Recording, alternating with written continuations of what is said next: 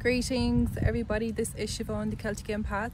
I've literally just grabbed the 5 minutes of sunshine that we seem to be getting so far today, because the weather here has been absolutely ridiculously psychotic, which leads me into what I want to talk about, which is about negative technology.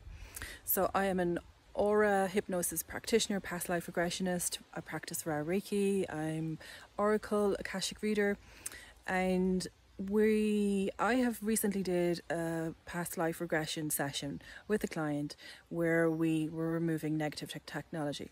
Now, this isn't a new thing. We're always doing this in A.U.R.A Hypnosis because our past life regression sessions are not specifically just past life. We do regression and we go deep. So we look at the negative side, looking at infringement, negative in all of its different forms, which today is the form of negative technology. And what is negative technology? Well, in this client's aura session, I have edited out a 10-minute section of where we were dealing really efficiently with removing some negative technology from her home. So negative technology often comes up in the forms of implants. That would be the most common form that we would understand it as. So when we go into A.U.R.A Hypnosis, we're also deeply healing the person, the soul, the higher self. And this is the clearing work, the clearing of the shadow work. It's the clearing of our karma, the clearing that needs to be done from our past lives. That is really difficult. We find it really hard when we come here as humans to clear off our karma, and most of us end up repeating and repeating, and we keep getting stuck in these karmic cycles. And even though, okay, the karmic cycle is actually a false system, it's a false loop, but we keep propagating it, but that's another long story. The negative technology part is on my website.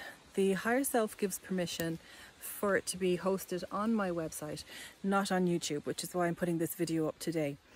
So briefly, the client came to me. The backstory is she had invited a small group of people that she considered to be friends, acquaintances into her home, and they had invited an individual to come and do a talk within the home. So it was a nice, small, personal, private, social gathering within the house.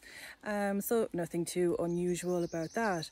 But the topic of the talk, okay, turned out not to be exactly what they thought the topic was going to be about. So that was one thing. And the energy in the client's home after the group left, she felt that the energy, the vibration in her home had changed.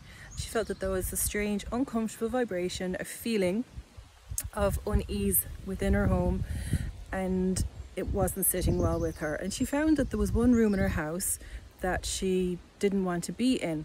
And prior to that, this client's home was lovely and clear, lovely and light, and it was her space, and it had her clear energy in it. So she tried a number of different methods to remove this energy. Nothing worked, so that's when we did our aura session. And the client's higher self, because she's so tuned in and such a clear channel herself, and so tuned in to both the negative and the positive vibrations, because both exist together, okay? So we can't say that like we only believe in one or the other, that we only give credence to one or the other, that you can only just be love and light, and you know, love and light cancels out everything else if you have enough love and light. That's not reality, as far as I'm concerned. We can live parallel, but there is the whole idea of frequency and vibration, and raising our vibrations, existing within the same energies and not being affected by it, okay?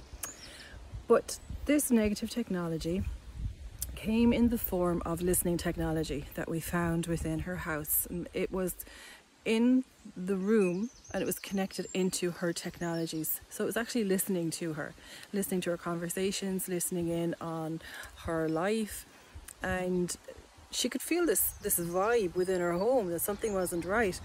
So we cleared that from the home. We cleared it from all of her mobile phones, all of her computer equipment and whatnot. But this is one interesting form of technology, negative technology, that was something new that I'm aware of looking glass technology, I'm aware of listening devices, but this technology was attached to an individual that came into the home, and this person was being used by a certain organization, knowing that this individual would be going around publicly meeting large groups of people and private and working individually with people. This sinister energy was attached to him, and he's going around, oh, I just said he, it's a he. This person's going around the place, and then this energy is attaching into all the various different locations. So that's one example of negative technology. So that's on my website. It's like a 10-minute clip. It was unbelievably fast how quickly she detected it and cleared it. And remember, there was no fear involved because the higher self was straight in there, and that's what we do in Aura. So if you want to see it, the links are all down below. Thank you for listening. If you listened to me thus far, Slán agus gurb míle maith agat.